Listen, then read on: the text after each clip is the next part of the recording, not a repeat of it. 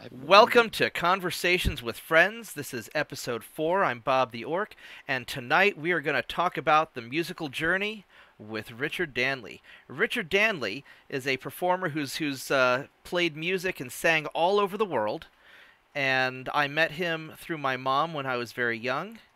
And we're going to talk about music, and we're going to maybe play some tunes. We're going to have a good old time. So, Richard, welcome to the internet. Thank you very much, Mark. So, uh, so how did you get? I know how you met my mom, but let's start with how you met my mom, and then we can get into how you got into music in general. So how you and mom met on that cruise ship, right? Yes, in 1993 to be specific. That's really dating That was a ourselves. long time ago. Yeah, 28 years ago.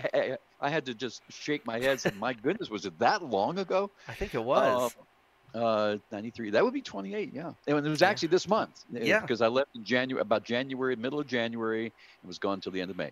But point is, it was a world cruise on the Rotterdam, Holland America Rotterdam, and I was hired literally, or actually, Holland America hired the Peter Duchin Entertainment Organization. So I was representing Peter Duchin. I had done some work for them locally, a number of things, gigs and whatever. Right. And so uh, this is an interesting story by itself because the agent who I'd met, and I knew the guy, Bernie was his name, and so we had this meeting, and he says, Peter would like for you to go do a world cruise. I said, really? I said, yeah.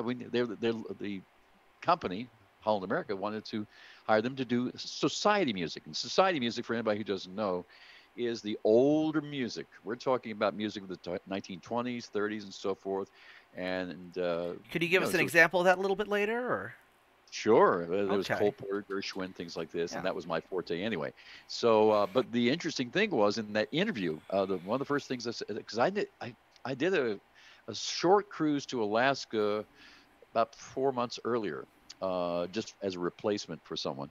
So anyway, I said, well, that sounds great. And he said, how long is it going to be? He said, 3.5 months. I said, okay, good. You're going around the world. I said, and so then I had this in the question. I said, okay, what's the average age of the passengers?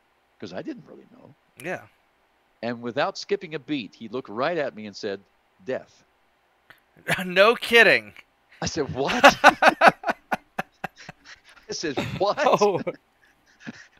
And he said, well, yeah, see, the average age is between 70 and 8, well, in the 70s and 80s. Oh no. I said, oh my goodness.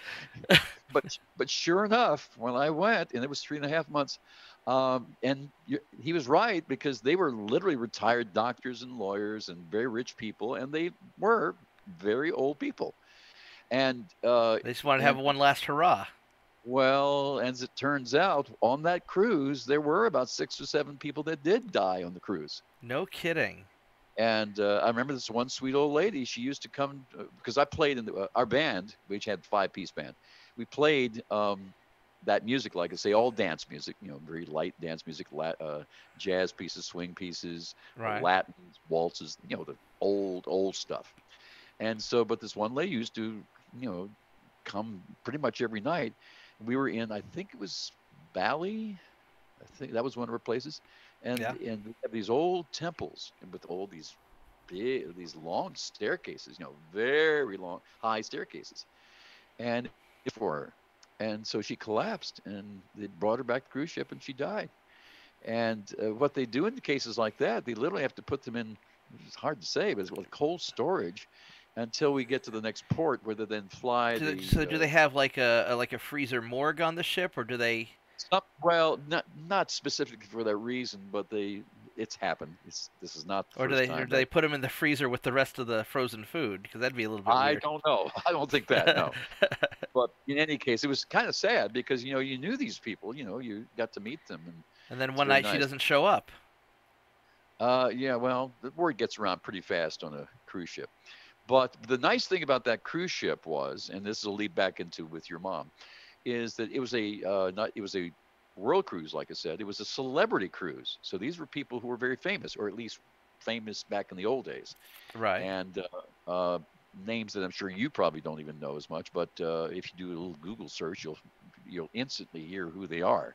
Right. One of the first ones I met was a man named Cab Calloway. I've Cab, heard of him. I've listened. He's a jazz guy. he was a jazz guy, mostly I like. popular in the 1930s, and Yeah. No, I've listened. his big song was Minnie the Moocher. Yeah, he was in the Blues Brothers. Yes, he Yeah, was. he was. That's right. That's where I And know him from. Yeah, I love that guy. right, the Blues Brothers was in the 80s, I Yeah. think the movie Wait, was. was he on Well, that? Was he on that cruise? I talked to him at length. Yeah, Holy crap, that's awesome.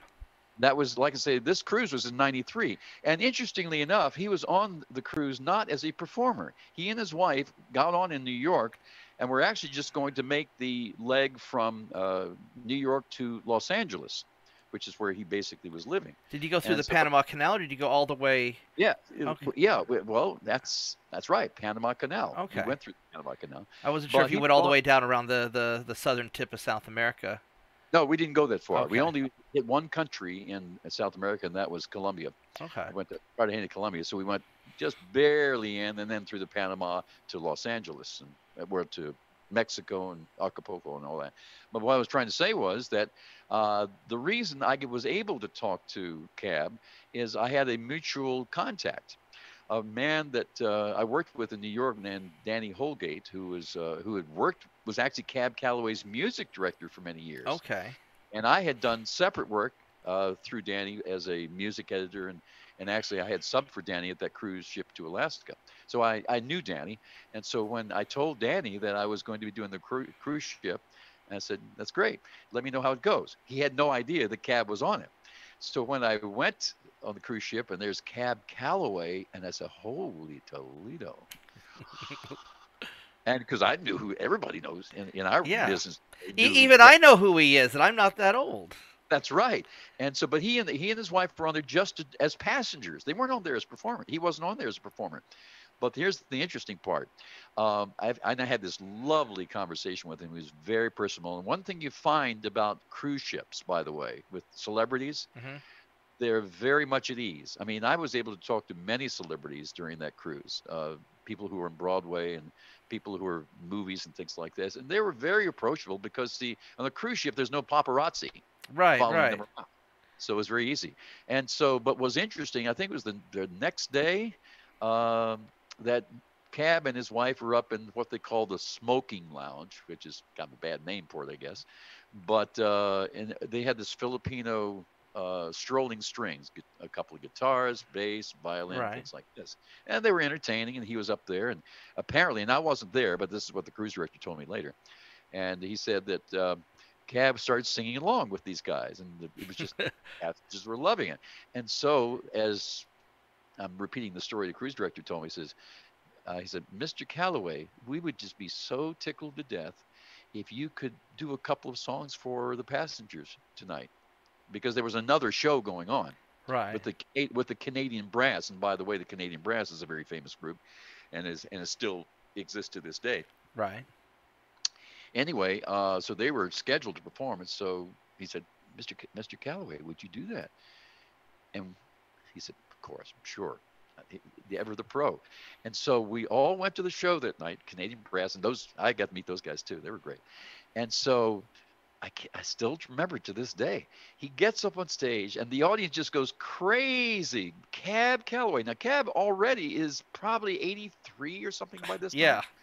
83, 84, whatever the Google date says he is. Anyway, and so he sings Minnie the Moocher, and it's pandemonium. And it was the right age crowd that they'd really appreciate that too. Exactly, because they all knew who he was. Yeah. Very easily, the right age crowd, and it just locked, it just knocked the walls down. And then then the final setup when they finished with that, and this is all improv. You have to bear in mind the Canadian Brass. They had not rehearsed this. Yeah. This is not rehearsed. And then he goes into the Saints Go Marching In, and just the audience is clapping. That was one of the most thrilling moments in that cruise, and that was in the beginning of the cruise. Now, was Mom there at the time, or is this before she got on? This is before she got on. She got on, when was that? I think a month later. Okay. I forget when it was. Because she and the acting, there were two different groups from Symphony Space. that came on, and I'm trying to think if I remember correctly, she may have gotten on in Los Angeles or right around that time. So Okay. it was about the time that Cab got off. Okay. If and your dad may have the better information, but that was my recollection. That was 28 years ago. Yeah. But in any case, so anyway, but Cab was one of the many celebrities. Leslie Uggams, I met Red Buttons, and I met Phyllis Diller and people like that. Okay. So and Marvin Hamlish and my goodness, Joel Gray and Neil Sedaka and these folks are still around. And so it was really fun. But so your mom came on with the group from Symphony Space. She was in the opera troupe, and there was another troupe that was an acting troupe, and they did separate performances. Right. And so that's how that kind of got started. And because Mom wasn't originally going to do show tunes with you. That was kind of you two kind of collaborated and were conspired to do it. No, that was not planned. I just happened to because in my band, the Duchin band that we represented, we played in this one big room, the little ballroom thing, and the theater was literally just, a few feet away. I mean, maybe like only 15, 20 feet away. So we literally could not play our music while the show was going on. So every time there was a show scheduled, we had to stop so that, and so because of that, we could see the shows, which is great. Okay, yeah. And so I saw her troupe with her, and they would sing Gilbert and Sullivan, and they would do different things from opera arias and things like this. I said, wow, and so your mom and I just started talking a little bit and said, hey, and I just complimented the troupe and whatever. And so she actually happened to see me play, and somehow the conversation came up about, and I mentioned, well, I played opera and stuff in the past and classical. I have classical training. And so when we would have a break during the day, because generally we always had breaks during the day, right, because the shows were always at night. And we just found a piano in one of the other rooms and so forth. And we would see how much she knew. And she didn't really know that much Broadway music at the time. She knew some. So in a sense, your mom educated me a little bit about opera and things, and I educated her about some of the Broadway. Because when she came back from that cruise, she loved the hell out of Broadway music. I mean, she was really into that. Had she expressed much interest before the cruise? I don't know, because we never really talked about it. I mean, she didn't really do that. No, I don't think she really did. But so I think it's probably your fault that she got into, that she broadened her horizons. Probably because a lot of the worlds don't necessarily overlap. Now, there's some singers today. She always liked West Side Story, though. She really liked West Side Story. Well, and West Side Story, and you may recall that she and I actually did a video of a medley from those songs. And West Side Story is very unique because it's written by Leonard Bernstein, and musically is sort of operatic, kind of operatic. Yeah. So that's a nice transition. That's why I'm sure she loved it, because she could do her operatic style with things like West Side Story. And so we worked out medleys, and I would teach her other things. Showboat was another one that we did, and I think maybe we have a video of that somewhere. Showboat, which is a musical by Jerome Kern back in the 1927, and that also was very operatic in nature. In fact, a lot of music back in that part of the century was based on operettas. So as musical theater progressed into what we know today, which is very rock and all that, it progressed to that point. But back in those days, you had to have really good voices. And then somebody like Ethel Merman came along. And Ethel Merman was a belter and, different style. Well, but that was what happened, is that we basically just we would say, well, what do you know? What do you know? And I said, well, I know this. And I would do Puccini, because when I was in high school, I actually played for a couple of classmates who did opera, even though we were just high school. One of the first talent shows I played in was for a class. Well, I won't say classmate. She was a bandmate, because she was actually in the year behind me. Sang opera piece by Puccini, Madame Butterfly. Yeah. So I was already in high school. I was already playing opera pieces, so I was familiar with that. Yeah, Mom liked performing Madame Butterfly. That was she liked that. Right. I think she liked La Traviata better, but Yeah, she but did. I think I think that La was a little Traviata's more. her favorite. I think yeah, because she did a lot of La Traviata. She really liked La Traviata. Well, and a lot of people don't realize that there are different kinds of sopranos, Yeah. because there are the lyric sopranos, there are the coloratura sopranos, which are very high. Uh, Today, if you want to think of coloraturas, you think of people like Kristen Chenoweth, who is a name that comes to mind to a lot of Yeah. people who actually had that training, but also was a very strong belter, very different kind of voice. Um, but my point is that we would try to figure out what each of the other knew. And while we're there, and she was on, because the nature of the contracts on cruise ship performers, they're on anywhere between a week, sometimes longer. And if I remember, your mom and her troupe were on for 2 weeks, if I'm not mistaken, something like that. And again, your dad will kind of verify Yeah. the length of time. But during that time, so when I'm not doing my gig and she wasn't doing her gig, we'd find a piano during the day and we just see, okay, what do you know? What do you know? What do you know? So Well, why don't we play a couple of tunes because you're talking about some of the older music that you're originally playing on the ship, and well, then let's hear a couple things. the of course, like I say, on the cruise ship. And by the way, I was not only the leader of the group, and I was the singer. Right, right. A couple of the other guys did sing a little bit, but not as much. So I used to do all the singing. So we would do Frank Sinatra and music of Gershwin and Cole Porter, and I these love are Gershwin. names that go way, way back. And so in situations like that, like a Cole Porter, I used to do a lot of Cole Porter. Frank Sinatra was my big thing. So I've got you under my skin. I've got you deep in the heart of me. So deep in my heart, you're really a part of me. I've got you under my skin. And night and day, you are the one. Only you beneath the moon and under the sun.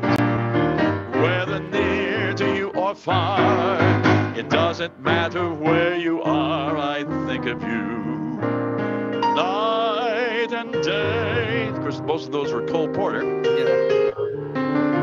And in the case of Gershwin,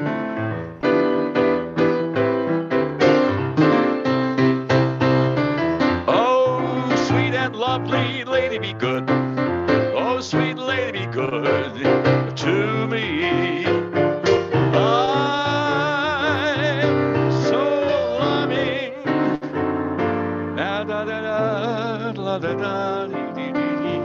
It's very clear our love is here to stay. The last song he wrote. Yeah. Together we're going a long, long way.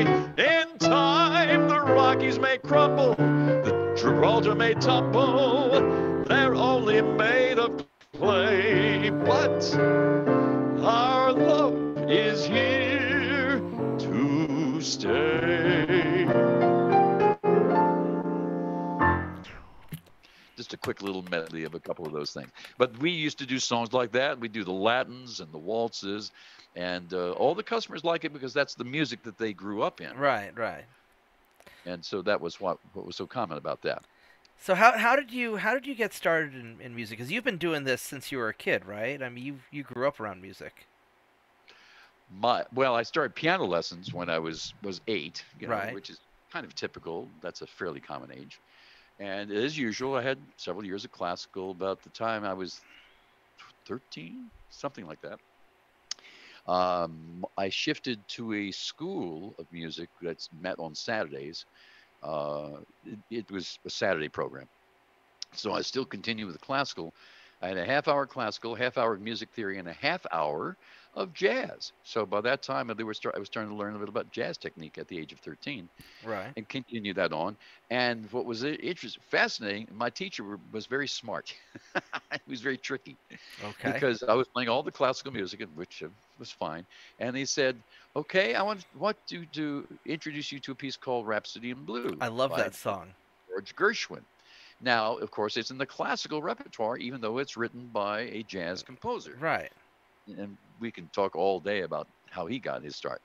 But so anyway, but the reason I said my teacher was sneaky is because he introduced that to me and then said, "Okay, now I have a jazz teacher I want you to take lessons from." So, "Oh, really?" So one of the first things the jazz teacher had me do is do some of the jazz, do some of the popular songs written by Gershwin. So to this day, I wish I had time to get it in my um, bookshelf is a book that I got when I was 13 or 14 years old. Gershwin popular songs. Yeah, because George, because Rhapsody in Blue is how I was introduced to jazz by my grandmother. Because Right. I loved classical music growing up, and then I heard Rhapsody in Blue. I was like, oh my God, what is this? I need more of it. Yeah. And Well, and and then yeah, and so I learned jazz basically through Gershwin originally, and I learned about chords and chord construction and right. rhythms and things of that nature. And by the time I was 17, my senior year in high school, I had already been working in Rhapsody Blue for quite a while, and so Yeah, all that's the a hard se- song. I was never good enough to play it. all the well, it's not easy, No. but by the time I was actually maybe I didn't start Rhapsody until 14. If that's probably about right. But in any case, when I was a senior in high school, at my high school, that was in Virginia, by the way. I was born in Washington, D.C., Right. but lived in the Virginia suburbs. Springfield was called. And all the seniors had the opportunity or the option, if we wanted to play solos. The clarinet players or the saxophone players, trumpet players, whatever. All the seniors were given the option if they wanted to do a solo for the senior band concert, which was in the spring of our graduation year. And so, of course, I said, "Can I do Rhapsody of Blue?" And so I played Rhapsody in Blue with the high school band accompanying me. And I still have pictures That's somewhere awesome. of, And that's of and that. that's like what 10, 15 minutes long. That's a pretty long song. Yes, it is about, it's specifically about 17, but you can also make cuts. And I think that's Yeah. what we did. We Okay. did kind of cut little parts to make it a little shorter because you're right. That'd be too long for with everybody else playing. But I did that for my senior high school band concert and did that. So yes, but that was my introduction into playing jazz, and so by that time I was already playing with the high school big band, the Right. jazz band. So I'd already gotten to do that, and by that time I was already starting to write songs. In fact, high school was the time where I started writing. Um, I actually wrote my. Actually, I'm going to back up just a couple of years in middle Okay. school. We called it intermediate school. When the eighth grade, we had a brand new intermediate, or we would call it middle school today. The school had just been opened, and so now again, I was 13 because it was eighth grade. They had a contest, and they said, "This is a songwriting concert. We need someone to write a school song because it's a brand new school." Right. And so there were several kids do that, and I did. I wrote mine, and I still have it. And it was the alma mater, and it won. No So I won the kidding. contest. Won the contest with that, and I wrote. Yeah, anyway, so I started then, and then when I got to high school a couple of years later, when I'm 15, yes, when I'm 15, 2 years later, Right. um, um, this friend of mine who actually was the opera. She sang opera. She's the one I mentioned that did Madame Butterfly. She's a Hmm. very talented girl, and she was in the band with me. She played flute, and I played another instrument, played baritone horn. She was also a writer, as it turned out. So she wrote the words for a proposed graduation song and called it "A Part of Life," and it was very sweet, and I still have it. And then I wrote the music to that. Well, son of the gun, we got it You performed. got okay. Cool. And they used to do that song. My sister also went to my same high school, and even after I graduated, they still played my song, the Okay. graduation song, "Part of Life," and so we did that. So I got to start doing a lot of writing, and then I'm sorry, I'm kind of No, talking no, now. it's fun. I'm having fun. This is fun. You jump in because then. That was when I was 15. Then the next year, when I'm 16, um, I, with a different classmate, we wrote a Christmas song. And a Christmas song, again, my classmate wrote the words and I wrote the music. In the beginning, I usually just put music to somebody else's words. Right. And so we did that, and it was called Christmas Comes But Once a Year. And that one has had quite a history because it's current now. It's a current history because that song we did at it was a high school, just as an assembly program, a Christmas assembly program. You know how schools, they get together Right, right. and so we did our chorus and band. They would do different Christmas songs, blah blah blah blah.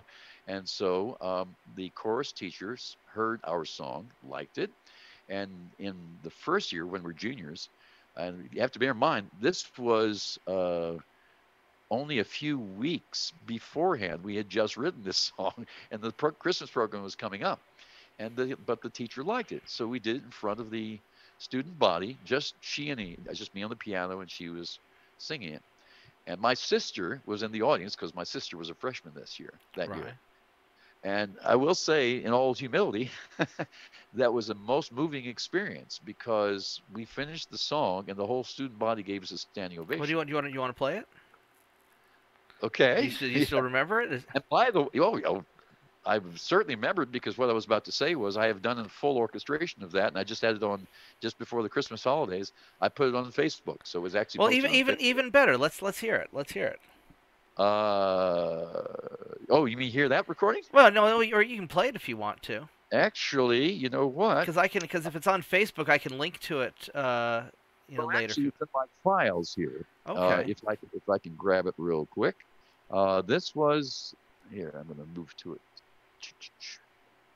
You just keep talking while I'm looking. Okay. Are you gonna? I know where it, do you have the setup to be able to play that over Zoom? To play the file over Let's Zoom? see what happens. All right, let's find out. If it doesn't work, I'll do it live. Okay. But I do have a let's see here. Okay. Christmas Jam. Here we go. I'm trying to find the track. Okay.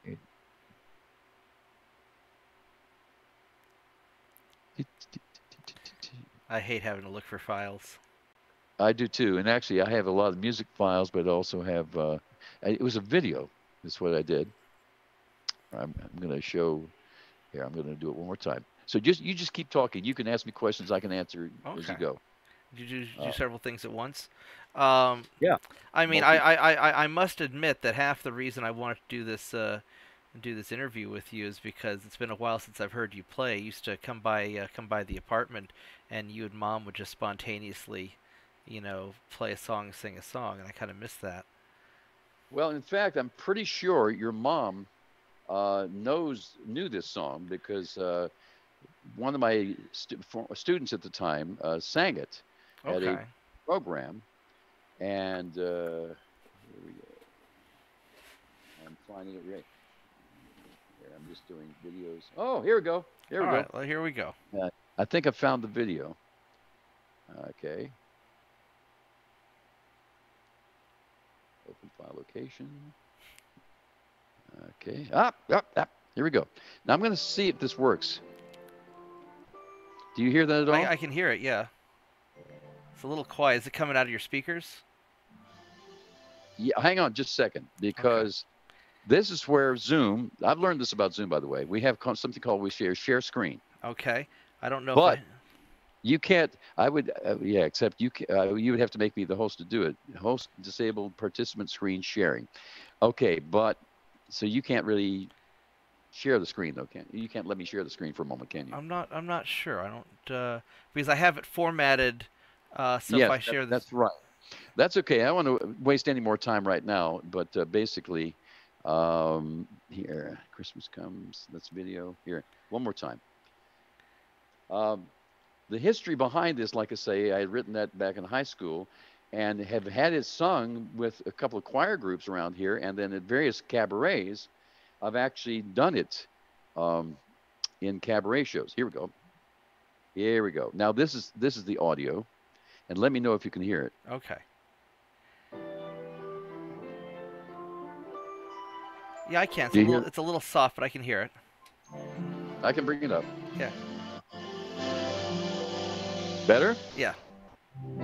You can talk about the summer and the rest, but the season that is really best of all is Christmas with its cheer and joy as we all remember the times that will live in our hearts.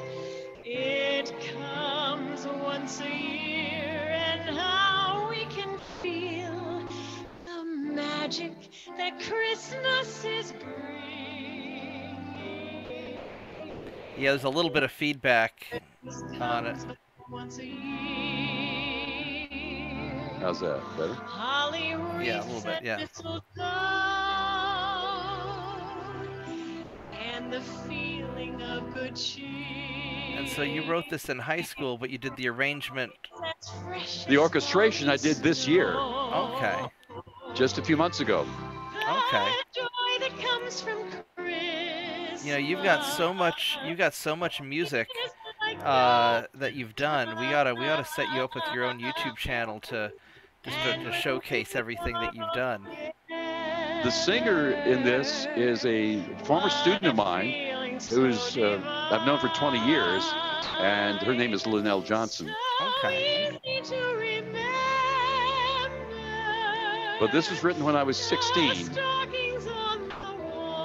know what I should have done. So these are all we're doing this all spontaneous with no prep. Exactly. And what No prep. I should have done was I should have added an extra audio track and had your music just playing in the background real soft while we were talking. Have kind of like background loungy music, like a couple people hanging out in a bar and. Right. Actually, I wonder if we could try that next time. Okay, it's short. The song is not that long.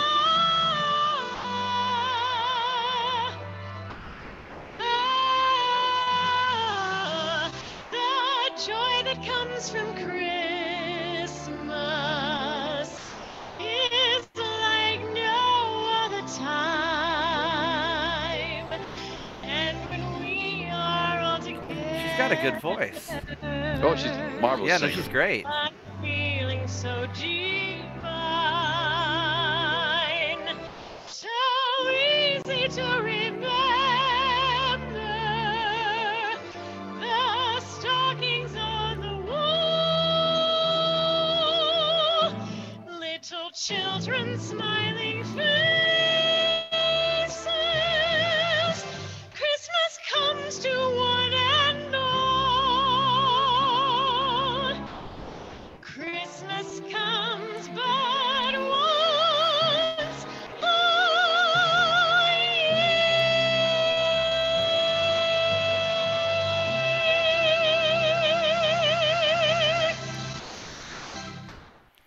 Nice. Yeah, we need Yeah, to get a better. Yeah, it came up through a little staticky through the microphone, but we can. I Yeah. bet there's got to be a way that we could set this up to have like a musical medley in the background. Well, and- actually, I think I may have mentioned I do Zoom classes, and Right. so when you host it, you can actually control the computer. It goes through Oh, computer okay, sound. okay. So that's why I was asking about that. But anyway, I didn't mean to. No, that's it's Thanks for indulging me about that. No, But it's interesting. I like it. And by the way, and I do a lot of orchestration. I started doing that when I was actually in college, Right. writing for the college bands and things like this. And in recent years, because of technology, that was not a real orchestra, by the way. That was actually That was a a digital computer- orchestra. digital orchestra. Now, Right. did you do that through Tom's studio, or is this well you did this this is just on your computer that you did that, right? This is for a program. It's a software program called Finale, which many Okay. Broadway shows have used, and many professionals have used. And so, but I can choose the violins, the strings, the brass, the Right. drums, whatever. And so basically, I do a lot of arranging. That's another element of what I've done over the years, is doing a lot of orchestrations with different singers, and that's what that was. But the orchestration I did, and just going through, like I say, the journeyman type of thing we talked about earlier. Right. When I went to college, which was in Nashville, Tennessee, I actually was in the chorus and the band. And when I was in the band, I did write some different arrangements and compositions that were played by the band there. And even after I graduated, they played a couple of my orchestrations. So I always loved that. It kind of, in a way, I didn't ever stop writing original songs, but it kind of went a little less. So I would build up more orchestrations. You're doing more orchestrations now and less original music. Well, yeah, yeah. I mean, in the high school and college and a few years after that, I did a lot of original writing. But then, while I was in college itself, it's when I started writing several band arrangements. Now, there weren't that many, maybe 5 or 6 or so forth, because that was really such a thrill to write something that you hear your composition being played by a whole ensemble. That's always a big thrill to do that type of thing. So after the cruise that you and Mom were on, I know that you two would do a lot of gigs together, you guys performed everywhere. I seem to recall a story that I guess it was in New York that you guys where you two performed for a certain retired president. Didn't you guys? Yes, we did. You were at a party. I think that a bunch of people just happened to be there, right? Or what's the story on that? I can't remember the exact occasion, but it was I don't know whether it was literary or whatever. But yes, he and his wife were there as featured speakers. Right. And we provided a few minutes of entertainment, that kind of thing. And actually, that was pretty common. I used to do a lot of that with different people. Sometimes you have big banquets and you have big things, and that's kind of common in our business. Even when I was doing with Duchin, we used to do parties, and then they would have speeches later and so forth and so on. But your mom and I did perform for that. And I'm pretty sure, again, we're talking a long time ago, that we probably did our usual things. In other words, West Side Story and the musical theater. We didn't do as much opera in functions like this because, let's face it, opera is kind of a specific thing that works in some scenarios, but the average person is not really familiar. Well, and also with you need the right environment for it as well. Like we were at when I was in college, we were Mom was visiting, and there's this Italian restaurant that I was working at, and the owner, Victor, knew that Mom was an opera singer, and he wouldn't feed us until Mom sang, and so she was singing opera. She was doing La Traviata in this little tiny Italian restaurant, and it was so powerful, but the acoustics weren't right for it in there. Well, I don't know if it's the same one, but I don't know if you recall, there was a restaurant like that, Italian restaurant, not too far from where your apartment was. It was just across the street on, I want to say 70. No. The one I'm talking about was here in Oklahoma, but yeah, there's another one in there's another one in New York, and that was a good place too. And so you're right, but in venues like this, because if it's run by Italian, if it's an Italian restaurant, they're more into opera. But the average banquet, let's face it, musical theater is always the go-to. It's the safe bet because everybody likes musical theater in those circles. And they're familiar with songs. And things like West Side Story, Showboat, were songs that have been around for so many years that everybody's familiar with it. So people appreciate that more. And plus the fact, it's in English because with opera, most opera is sung in different languages, especially Italian. Right. So that's why it always works very nicely in Italian restaurants, whereas in other situations, people are not going to really be as familiar with opera as they would be with musical theater. So. Well, and I've been to a number of these events, and what always kind of struck me is that people who'd be just vehemently arguing with each other on TV or just drinking and being buddies when the cameras aren't on. And have you noticed the same thing or? Oh sure. Yeah, so because everybody's just chill when they're not being paid to yell at each other. Could you do some West Side Story for us? Well, let's see. Of course, some of the songs were actually more for her. Well, you could play. But the one that comes to mind that was always the guy's song, was Maria. I've just met a girl named Maria, and and suddenly I found how wonderful a sound can be. Maria, I've just kissed a girl named Maria, and suddenly I found how wonderful a sound can be. Maria, say it loud and there's music playing. Say it soft and it's almost like praying. Maria, I'll never stop saying Maria. Wonderful, And wonderful. There were, of course, things like the most familiar one was Tonight, which is in the show is done as a duet. Yeah, yeah. That's that and- you have that one in that video that you and Mom put up from that cruise. Right. Yeah. Yeah. No, I Well, love that. And we tried to imitate the way it's done in the show. So, for example, she would sing "I Feel Pretty" for obvious reasons. I Right. wouldn't sing. We'd look at you funny if you did. Don't get me started. I have a story about that song with a Oh guy. no. I'll tell you that sometime. But and then I would do things like G Officer Krupke, I think. Maybe I didn't do that one in that medley. No, it But wasn't. there were- I loved that song when I was a little kid, though. I always thought it was funny.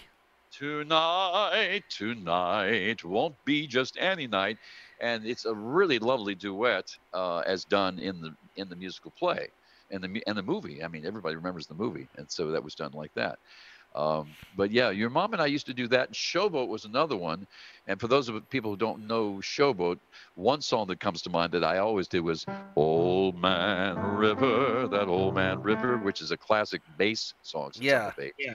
And on the other hand, your mom would do "We Could Make Believe I Love You," which is a very lovely. Yeah, no, she loved duet that one. Yeah.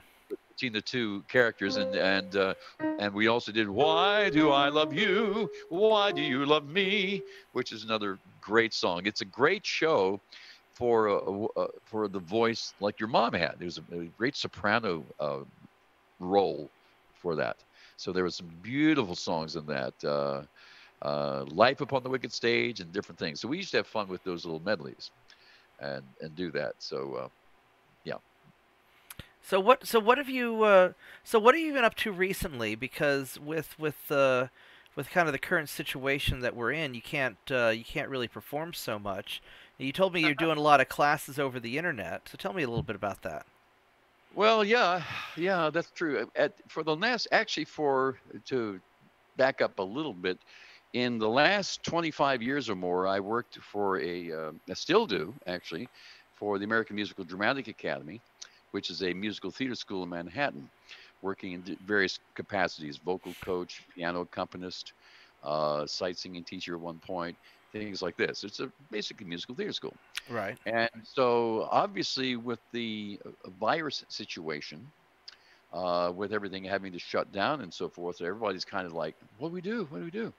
And as many schools have had to do, they've had to do many online classes. Now, in music, it's really tricky, especially singing and playing piano, because of our delay, the technological delay. You can't really play. What I'm doing is easy because I'm doing the same thing at the same time. But if there's a singer on Zoom, I cannot play with them at the same time. Because there's going to be about a half-second, quarter-second delay. Exactly, and that's why it's difficult. But I still do the lessons. I'll explain how that works. Is basically we've had to all go online. So with that happening and no performing, which has really devastated vast amounts of our community, because I know people who perform, but they don't really teach, or they either don't have the background or they don't have the patience and whatever. So it's really devastated our community. I was scheduled to do shows last year, and then the virus hit. Well, and if you're studying music, you still need to develop that stage presence. Otherwise, what they do, at least in the school, like I was telling you a moment ago, they still have the classes. The difference is because they're online, and the teaching is one thing. So you can have a theater teacher, so you do this, and how we do it, by the way, is the pianist, in this case me, would record the tracks. And then they'd sing to the tracks. Yes, exactly. So it's all done with tracks. So I was in the last episode, I was talking to Tom Spunch. I don't know if you knew him very well or not, Well, Yeah, you pretty know much. Tom, right? Yeah, So yeah, yeah. anyway, so what he was telling me is that that when Mom was when they were doing the digital orchestra, Mom would be singing, and then Celeste would be real-time conducting the orchestra with some sort of a tap system, where she would then Yes. pace the orchestra to match Mom, Yeah. because in I guess in opera you don't have that steady tempo that you would have perhaps in show tunes, and That's right. so you can't just have that, you don't have that steady rhythm. Well, singing to tracks is always problematic. I have a number of private students. And when I've done this, yes, I've actually had to record the tracks so they use them during the lesson. But that means the singer is forced to sing to the track. And if you're doing rubato, rubato, by the way, is a term, a musical term, which means it has fluidity. Right. In other words, you can slow down, you can Right. speed up a You lot. do a lot of that in your performances. Well, I've and the noticed. whole point, like for example, with your mom, and if your mom or any singer wants to kind of take their time and whatever, well, the professional pianist or accompanist will be able to follow that singer, and that's fine. In live performance, it's easy. The problem in tracks, which is what we're forced to doing right now, you can't do that. You literally have to. I literally have to kind of guess where those places are, and then in actually in the lessons, part of my lesson teaching in private lessons on Zoom is to teach them how to work with a track. In other Right. words, you have to, if it's a steady tempo, is easy, but not most songs, even musical theater, you're going to have some places that you have to slow down a little bit, you know. So they have to learn to sing with a track. I mean, the whole business is totally upended because we've had to force ourselves to really learn some new skills, and we really miss the performing. But that's how we do it, and I am doing a lot through that. What I primarily do besides the school, in fact, most of what I do with the school is really just recording, and I send Right. that in. I can do that at home, but I also work with private lessons also online with a bunch of elementary school kids now. Most of them are Chinese kids, and that's another story altogether. But Now, are you like they're in China, and you're well, no, when I say Chinese, I mean Chinese American oh, okay, kids. so they're here. Okay. They live here. However, I have just in recent few weeks have started doing some classes with kids in China, which is problematic for a different reason because it's the 13-hour time difference. Yeah, yeah. So, for example, one of my new students is in Shanghai, and it's a young 12-year-old girl, which I was able to meet through a contact I have in Shanghai. It's one of their students. And so I have to do a 7 a.m. class here, Right, because that'll which be is 7 p.m. or 8 p.m. for them. 8 p.m. for them. So it's a 13-hour Right, because difference. okay. And then the other night, Saturday night, I had to do an 8:30 at night class because the kids, which were like It'd be 6-year-olds, 7:30 in the morning well, no, it'd be or 9:30 in 9 the morning. Yeah. morning there. So it's problematic because of the time difference. But they're kind of fun, and it's a little different for me because over the years, most of my work has been with older. We're talking about trained, at least high school, mostly college age and older. And in only recent years, before the virus hit, before we had to do lockdowns, I started doing some workshops in China in 2019 in Taiwan and Chengdu with little kids, Okay. as young as 4 or 5 years old, and which is another challenge because most of them don't speak English over there. They do here because they were born here, most of them. Right. So we have translators. So it's interesting the number of experiences that I've had to Now, deal with. why are they wanting an American musical coach? Wouldn't This Well, this is interesting because this all started back in 2013, and actually it started before then. About 20 years ago, I had a student here at the American Music, the school I just mentioned a while ago, AMDA, and one of my students that I played for played her class was from Taiwan, okay. and which is interesting. We have students from all over the world, and so it's very talented, opera background and so forth, and she was learning about musical theater. She was a teacher actually in Taiwan. So she was actually an older student. And so she came to America to learn about musical theater so she could then take it back to Taiwan, which is eventually what she did. Okay, because And they don't have those. They don't have Because their musical theater to be completely different from ours, I suppose. Well, it's they know about it, but it's limited. Okay, You know, okay. they know some of the things you see on TV and the movie, whatever. You know, it's very limited, their knowledge of musical theater. At least it was then. That was in 2000. And so in 2000, she and I kept in touch even after she went back to Taiwan. And so in the summer, or in the spring of 2013, because we've been talking about this idea for a long time, she said, oh, we'd love to do a workshop and have people from America come over to Taiwan and teach us more about musical theater. I said, well, that's nice. We've been talking about that for a few years. And then spring of 2013, she says, I found a company in Taiwan that wants to do this. I said, really? And so she said, can you recommend a voice teacher? Can you recommend an acting teacher? So I found 2 teachers from my school, and they booked us. They paid our flights, they paid our salary, and we did a 1-week workshop or 2 weeks of workshops in Taiwan, Okay. teaching them about musical theater. That was in 2013. We did that again in 2014, and then 15, and they did in 16, and so forth and so on, up until the pandemic. Okay. And so basically there was a thirst that they had, because we had students also coming from Taiwan in the interim. So every time we had new students from Taiwan coming to our school in New York, and then they would go back, you have more and more. It just becomes more and more popular. Because they know more information. Right. They have all this type of thing. Now, how China got involved in that was in 2015. Not only did we do Taiwan, but we had the opportunity to do workshops in Shanghai and Beijing. Okay. It's actually worse there because there are some restrictions that China has that Taiwan doesn't, because Taiwan is a democracy, and they have more access to internet things than they do in China. It's a totally different thing that they do. And so they know even less. Not only that, but in Taiwan, at least, a lot of English was spoken by a lot of the students, so there was more prevalent. Taiwan, not so much. China, not so much.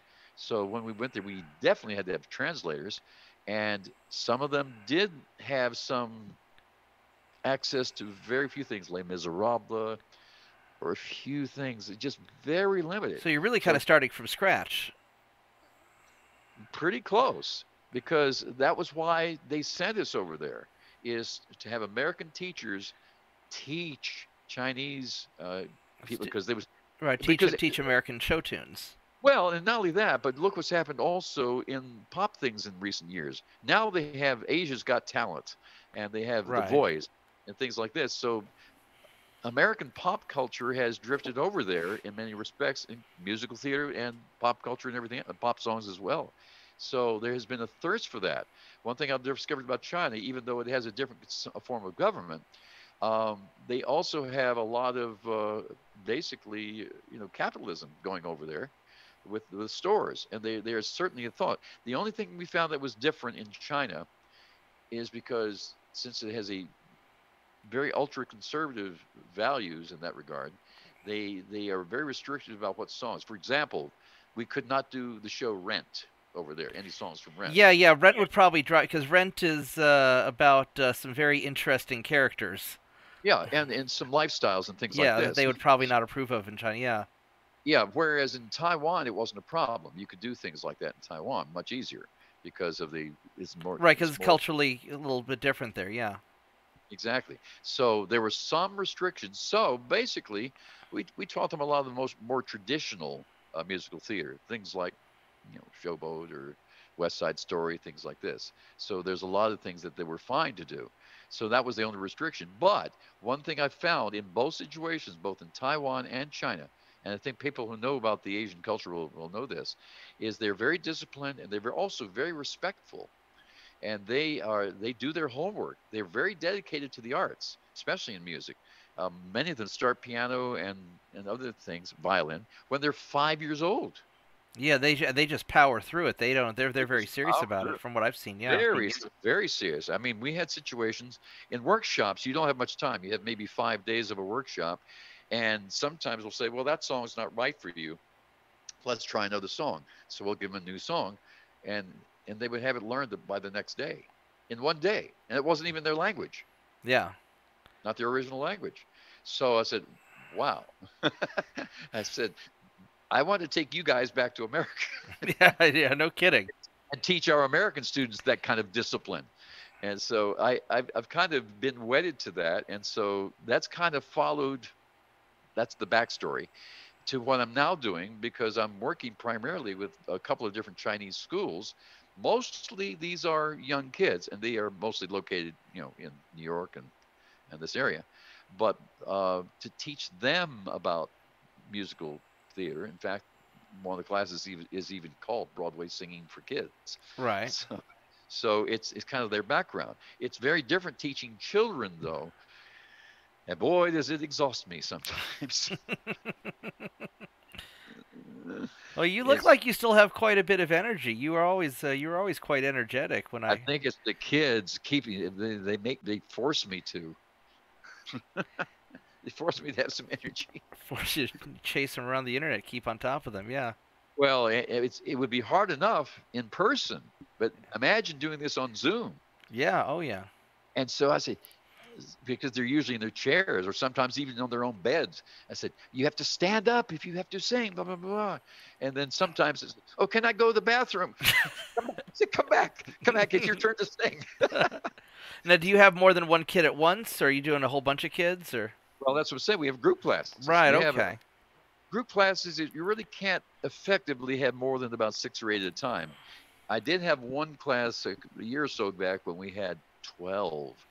And that was nuts. Is it just the limitation in the technology, or is it just because they're too hard to manage once you have too many of them? There wasn't really limitations. That was the second one. It was more difficult to manage, because when you're doing a group class and you only have 1 hour and you're trying to teach a song, that means you don't have much time with each kid. Yeah. If I'm trying to teach them getting to know you, you have to do it little by little. And by the time you get to the 12th kid, you may have only gotten like 1 line of the song or 2 lines of the song. So it's very difficult. I do one-on-one, which is much easier to do. It's always easier to do one-on-one because you can spend more time with that one person. And I teach them about tracks, and these kids are actually pretty smart. They know how to control the microphone on Zoom, and they know even how to do the share screen, which they shouldn't do because. Yeah. Well, I've noticed that little kids when they're growing up around the technology, they just dive right in. Well, and how Zoom has these backgrounds, they know how to do that. I wish they didn't. Sometimes they're in outer space, or they're in Hawaii. Or, the backgrounds I'm talking about, right? They have those backgrounds. And they put on the mustaches and things like that. Stop. We have to do music class. Not comedy class. But they're dedicated, and they actually do work from time to time. Some don't, some do. It's like any class, any age. Some work, some don't. It's just that when they're young, and I kind of feel for the kids, because you probably see a lot of news reports about the pros and cons of online teaching, and there really are. Most of them, unfortunately, are cons, because it's very hard. Can you imagine teaching any kind of class, not just music, but any other classes? It's very difficult to do online teaching, and that's why a lot of people want to get back to in-person teaching, which I totally agree with. But at least in the interim, we can do it. At least we can keep the interest going. Well, and I think it depends on the subject as well. So, like, if you're learning like history or English or something where it's a lot of, I know that when I was in college, there were a lot of classes that I was doing a independent research class. I was doing my graduate space station design class, and I didn't have to the interactions that I had with the professor. You didn't have the internet technology quite like we have now, but if I had the modern technology, I could have totally done that class online, because I only had to meet with the professor once every couple of weeks to show him where we were going, and we did a lot of stuff over the phone just talking, and so it would have been easier if I could show him, hey, this is what I'm working on, this is where I'm thinking, and so something like that, sure, but like a lab class, or where you have to have hands-on stuff, that's very hard, or a musical class, like with the delays, like getting a choir together to all sing together, that'd be a nightmare. Oh, it is. I have a few students actually on weekends. This is good. I like this because I work at a studio in Regal Park in Queens, which is kind of a ways out there. But about 2.5 months ago, we started in-person teaching again. But we could do it there because they're like dance studios. There's a lot of space. So we still wear the masks, we still all do that kind of thing. And even though we have that restriction, it's so nice to be able to have the student in the same room with you, even if you're 6 feet apart or whatever. At least it's great to have them in person, and Right, right. I can play for them live without worrying about delays and all that kind of thing. And Well, and even uh, when Mom was doing her recording stuff, she'd be in the recording booth, which was totally isolated from, where Tom and Celeste were, and so you could do right. situations like that too. So it's very, very good to do that. But the reason I was saying that is one of my students who's 16 now, I've been teaching for a year. We're doing opera. And my goodness, it kind of reminded me of your mom because she's now doing, I started her with music theater. I could have danced all night. And now she's doing Puccini, and which I'm really proud of her. But we had a little conversation the other day because she's doing her online classes, like a lot of them are. And she told me she had a music class. And I said, how's that going? And she did. Yeah. I said, don't they do anything? They don't do anything. This girl's very smart. She actually was born in China and has only been from Beijing and has only been in the U.S. for maybe 5 years, but her English is flawless. Right. And but she said they don't really do anything. And it's kind of sad to hear that because you're right. You can't do a choir very easily. It's the same problem. When I do a Zoom class, there are times I want them to all sing at the same time, but I even did that once. I even tried that once, and there's even with them, it's not off. You can't do it. You can't do it. But with technology, there are some editors that are able to put these all together after the fact, which is fine. And I've actually participated in some of that. Well, and I know there's so I have friends who have done like Zoom concerts where they've got I guess they've got their headphones, they're all playing the track at the same time, and then they're doing their part, into the microphone, and they get it, close. It's rock and roll, and it's close enough. And although my feeling is they don't do it live.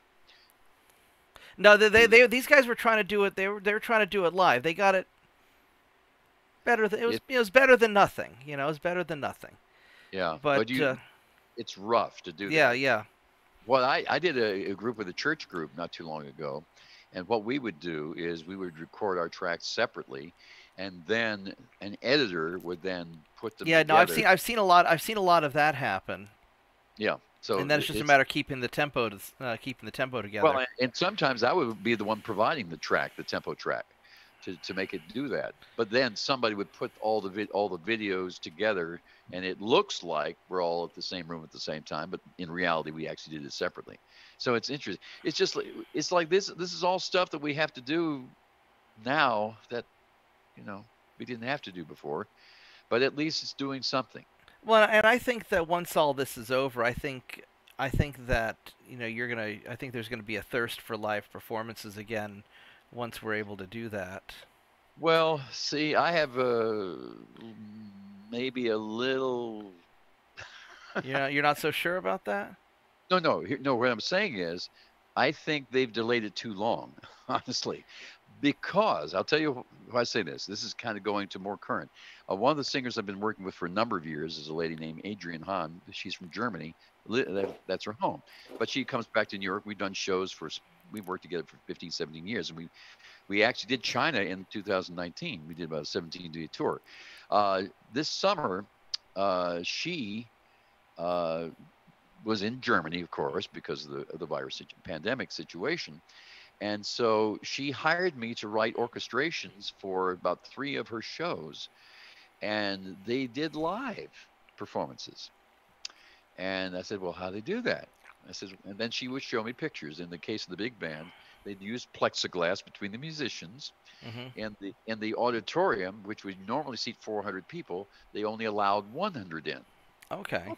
So you're doing the thing. You're making it work, and it is live, but they're doing the protocols. Great.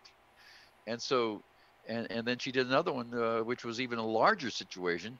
Same situation. They had 50 musicians, but they separated and they did all this, and then Germany shut it down because they were so afraid of the virus spreading. Right.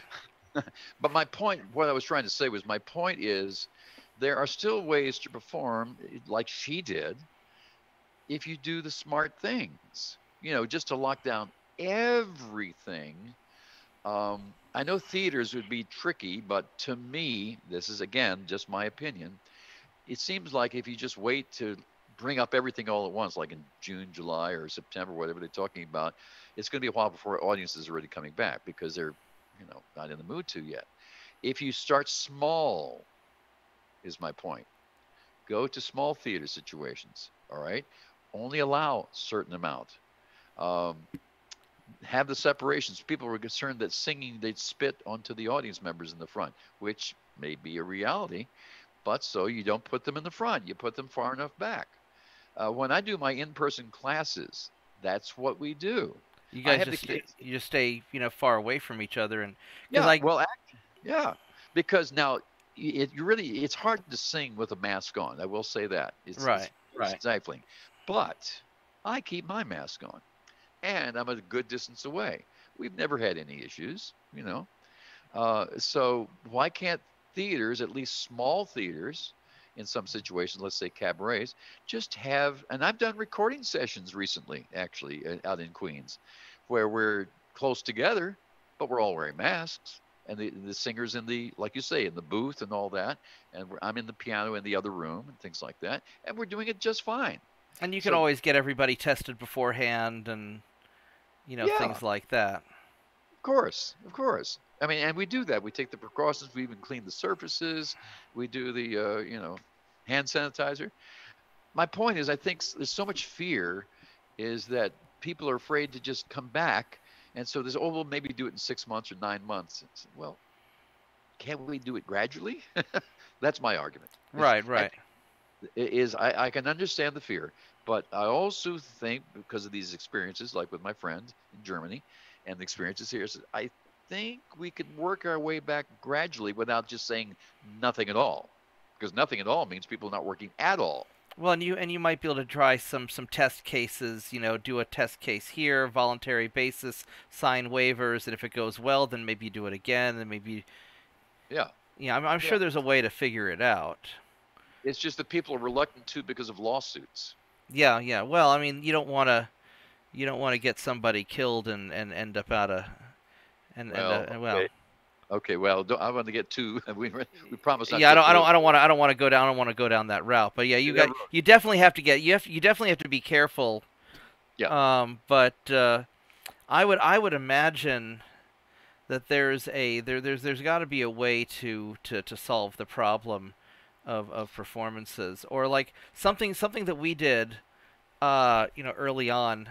My neighbor is a rock and roll musician, and so we did he did a show where he was sitting on his porch, and we'd all be in our yards, and because of the amplifiers, an outdoor show, we could all hear around the block, and it was no big deal. We were all 40, 50 feet away from each other.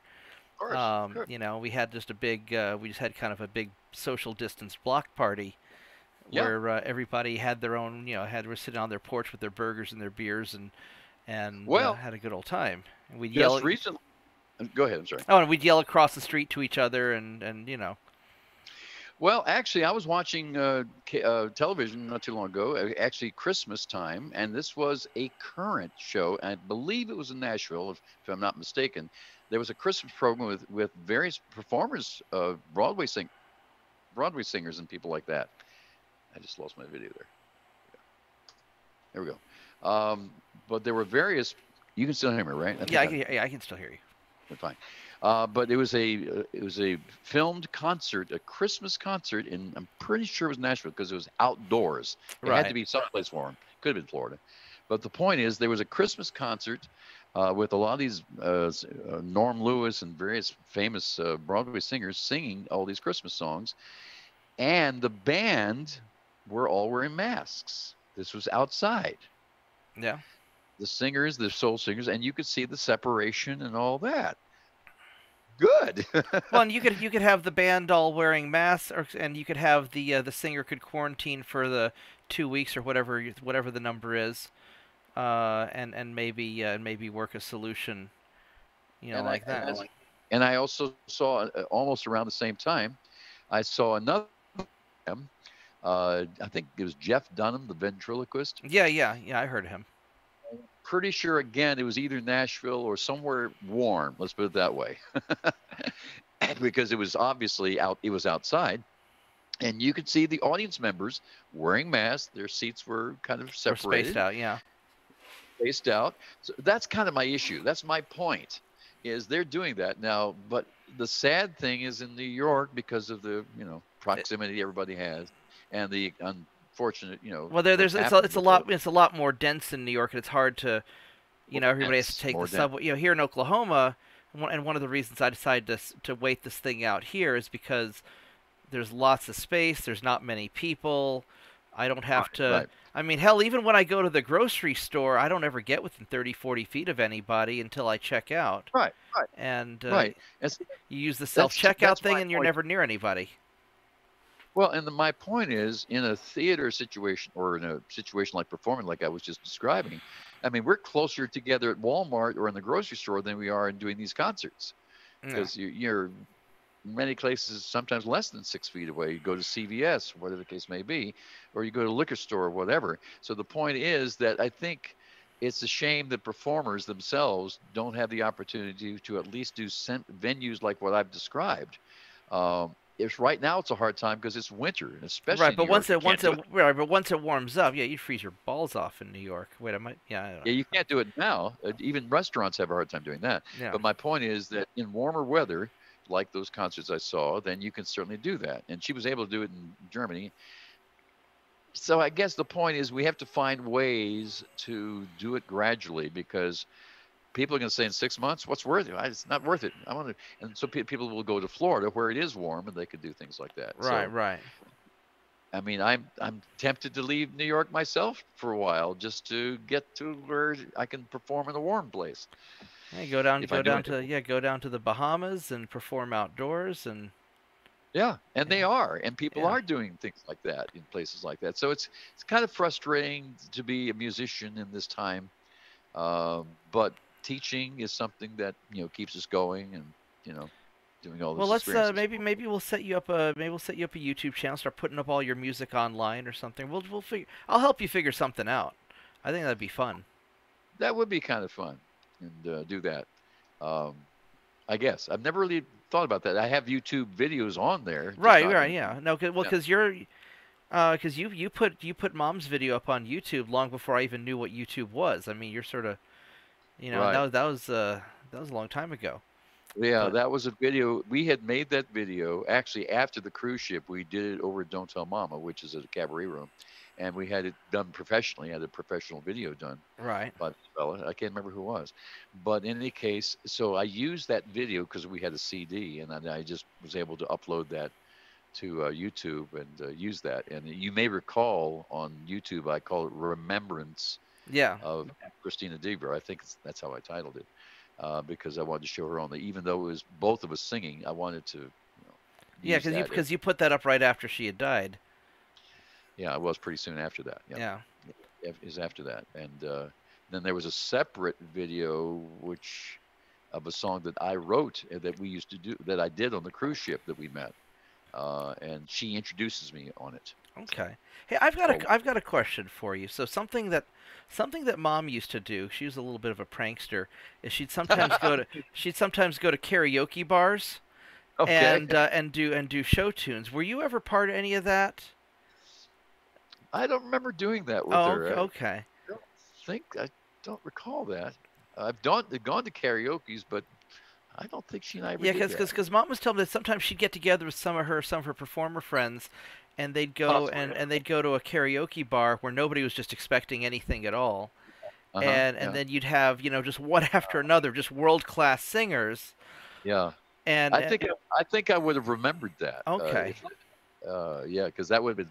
I can That would imagine have been hilarious. Well, she did that once in in college. I was here in college, and she's like, "Hey, let's go to a karaoke bar." And I'm like, I hate karaoke bars. Like, no, it's worth it. Let's go. And I Well, can't say no to mom. And so she'd get on. She sang some sort of Celine Dion thing, I think. But okay. and, Right. and everybody's like, just amazed. And Yeah, yeah. Well, I think one of the reasons your mom and I became such good friends because I think we both discovered we were both pranksters. 'Cause yeah, yeah, I'm a jokester myself. you are, And you are. one thing everybody knows about musicians, at least many musicians, is we love musical jokes.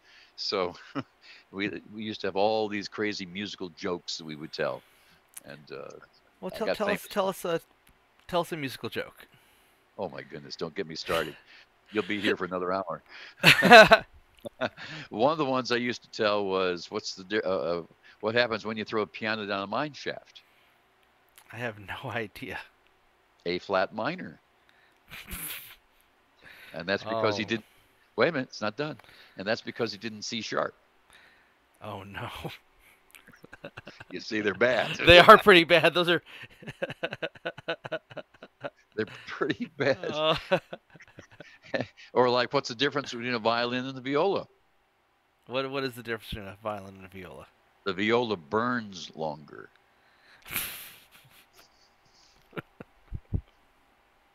Like I said, there's a lot of them out there.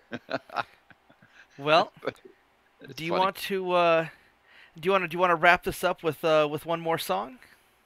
Yeah, actually, I would. And this is what I was just referring to a few minutes ago. Okay. Your mom in the video, and your mom introduces me on the video because it was a song that I had written back in my mid-20s when I was still living in Alabama, teaching. But I used to play it on the cruise ship on that world cruise every day because I had arranged it for the little band I had. And your mom, like everyone else, really loved it. And so when your mom and I did the video, she introduced me, and if you go to the YouTube video, Yeah, no, I think I know that song. Yeah, let's hear it. it's called "Look of a Woman." Yeah, that's exactly what I was thinking. That's the one. And all humility, they seem to like it, so I played it all the time. So there we go. You can hear me, right? Yeah, I can hear you. And the only history about this one is I wrote this originally in Alabama for a beauty contest. Interestingly enough, I was commissioned to do it for beauty contests. But ever since then, I've, done many things. I've orchestrated this one as well. But this is dedicated to all the ladies.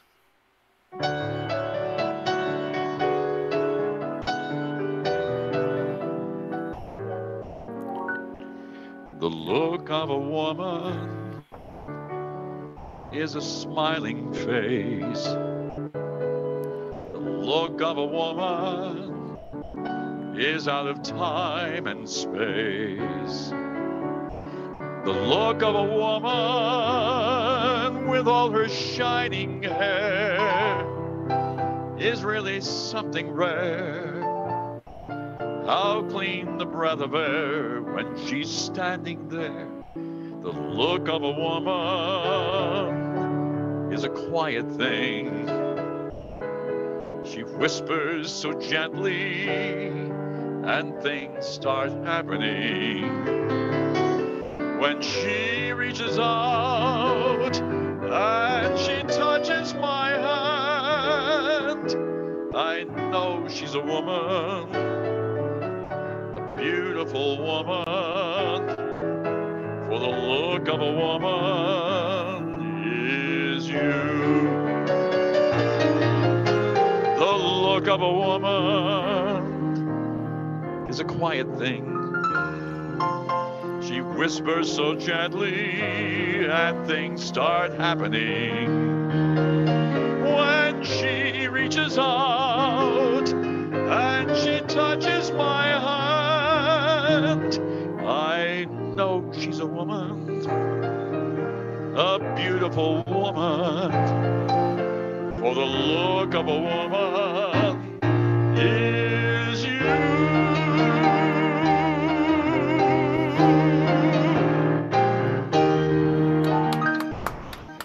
Very good. Outstanding. Yeah, no, I remember that song.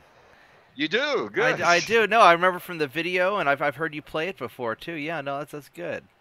Brings back some The memories. video, if people go to the video, you have to be warned. I would look very young in that video. You don't look that different. You still have all your hair, which is Yeah, but the pounds are much more. well, there's just more of you. Most of us have put on our COVID 20 or 30, and Oh, well, yeah. I've had this weight for a little while, but Oh, my have point. you? Well, actually, with this last couple of years, because we're inside all the time, I've gained about 10 more pounds. But But anyway, yeah, that's been very popular with many of my friends over the years here in New York, because I've done it with cabarets as well. But and actually, it's fitting also because we were talking about your mom, and I wrote that song long before I met your mom. But when you think about it, it's kind of a dedication to all the women who've been very influential in our lives, our mothers, our sisters, wives, situations like that. That it kind of celebrates the glory of woman and what they do for us in our lives. And I think of my mom. I even wrote a song earlier this year when I think of the children, which is dedicated to mothers, basically a song for Mother's Day. And so that's when I wrote that in this beauty contest. That's the reason for that. So anytime I have an audience of women out there, I always dedicate it to them. And I bet that's a hit. Yeah. Dedicated to them. Well, we should definitely do this again. This is a lot of fun. This brought back some memories, and this is why I'm trying to do this video series, just to, as a way to interact with all of my friends, all the people that influenced me when I was a child, and a lot of the just interesting people that I've run into, Well, no, you're a big influence on me, and well, I've always enjoyed being with your family, and Bob was always your dad. Bob was always so supportive. He was always there promoting your mom. Oh yeah. And he had a, the story that Dad told me is that he when he was younger, he was a real fan of music. He loved music. He was always working on tinkering to get the best recording equipment, the best audio equipment, and all that. He could never get it quite as good as a live performance, and he just couldn't figure out a way to get that quality of music, and so he had to do the next best thing, which was marry an opera singer. Okay. that way he could get all the live music he wanted. Oh my goodness, that's true. Yeah. Well, and I've always drifted. My best friendships have been with women who are in the field. Because we have that camaraderie. We kind of know how each other thinks, and that's nice. You can have because I've worked with many women and singers over the years, and that's what I appreciate. That well, having a good team to perform with, having a good accompanist, or having a good co-star, you have to. At least from my observations, not that I perform or anything, but it seems that the people who can really play off each other and have that real good interaction, you can always tell the people that like performing with each other rather than the people who are just there for the paycheck. Well, in my case too, I had a little bit of an advantage. In fact, I'm also a singer. Yeah. Because there's a lot of great pianists who play for singers, but they don't sing themselves. But I was singing from an early age, and I always loved to sing. But I kind of like. Not that I'm like Michael Feinstein, but it's like what Michael Feinstein does. It's the same thing as singing pianist, and that's what I made a lot of my income from, was playing singing pianist gigs, and that's what I did on the cruise ship actually, was that singing pianist deal. And so singing with another singer is always much more fun than just singing by myself. Yeah, I always wanted to do the singing pianist thing, but I find that. Well, first off, I'm not that great of a pianist, and I certainly am out of practice. But what I found was that if I'm singing and if I'm playing, I can do one or I can do the other, but I can't do them both. Yes, and I spent a lot of time in college trying to learn how to do like Cats and Phantom and stuff like that, and eventually I just gave up on the piano because I was like, what, I can't play and sing at the same time, and I'll never be good enough to play Gershwin, so. Screw it! I'll stick with singing and wrestling. And, well, there are tricks to the trade. You don't have to play as much when you sing because you play mostly chords. Right. Background, so it's not like you have to do the whole Rhapsody in Blue while you're singing. So. Well, I mean, I guess you don't really technically sing Rhapsody in Blue because there's That's no true. lyrics to it, but Well, we'll make up some. We'll have to make up all some. right. La-da-dee. Okay, Mark. Well, this is great. I appreciate this. It was a kind of a sudden thing. Well, I'm glad you took my call. Yeah, no, this is just this is my fourth episode. You know, I got started doing a couple of conversations with my dad because Dad has, Dad and I talk every night for like an hour anyway. So we started talking about maybe recording, and Dad has a lot of ideas and notes for things that he's wanted to Yep. talk about over the years. And then I was like, you know what? I know a lot of interesting people. Let's start calling them up and seeing if I can get them on video. And Good. Good. and so no, this has been good. So we'll do this again hopefully, and Okay. we'll get you to play some more music. I hope everybody likes this. And I'm going to do a little closing now. So just a reminder to everybody, if you like the video, if you like what I'm doing, please subscribe to the channel, share it with your friends, like the video, all that stuff that makes YouTube like me a little bit better. And let's do this again. Thank you for watching. Everybody, good night.